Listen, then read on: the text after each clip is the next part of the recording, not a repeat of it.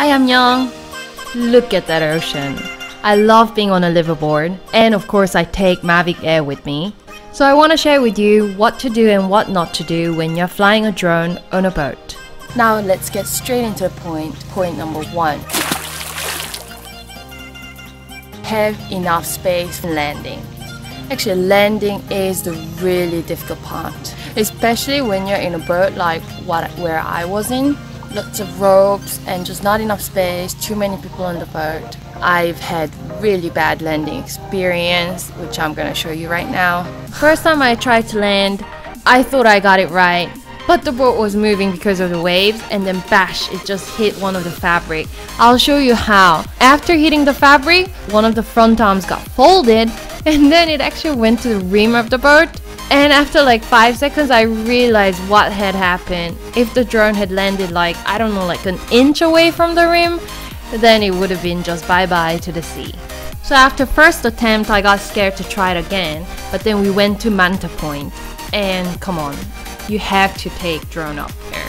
I attempted again, and the landing had the similar issues. The boat was moving because of the waves. Even though I thought I got everything right, I politely asked people to move so that I can land the drone.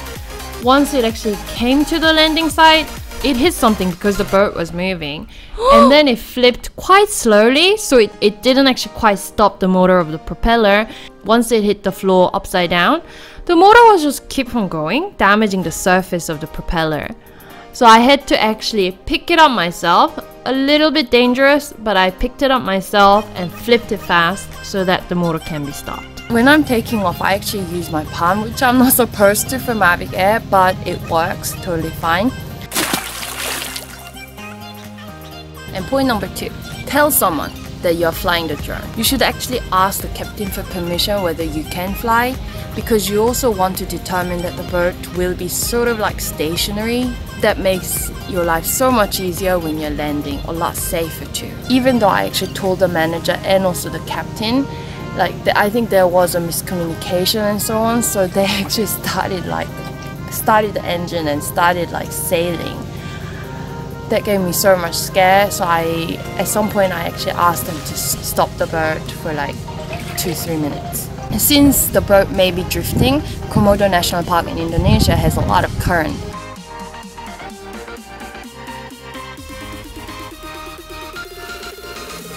So you may want to set your home return point to where the remote control is. I haven't figured it out before going on the trip, so I didn't figure it out, but let me show you how now.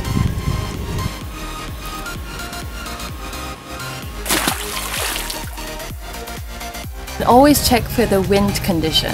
I sort of raise my arm like this, you know, like a golfer.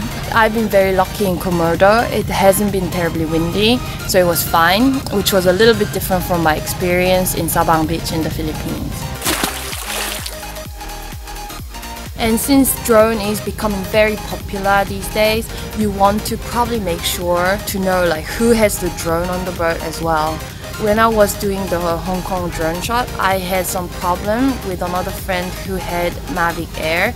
Basically, when we were both connected, at some point like my drone got disconnected. Luckily, I wasn't on the water, but with that experience, I realized that having 2 Mavic Airs or more in proximity can get really confusing. Actually, some people had Mavic Air, and I asked them if we can alternate flying, and they were totally fine with it. And after seeing how I land and how difficult it was to fly and land the drone, they just asked for my footage and they didn't even take out their drone. As long as you're willing to share your drone footage with the others, that's a great way to make friends at liveaboard. I would recommend you guys to charge everything before going on liveaboard, because it's possible that you might not use your drone so many times. So actually 3 batteries in the fly mode combo may be enough. With my boat, which is very unusual and very unsafe, power socket has some problem. It was giving out too much electricity and it really screwed up my underwater camera, luckily temporarily I think. Depending on the condition, you might not have proper charging facility, and some of the charging facility may be faulty and may damage your electricity.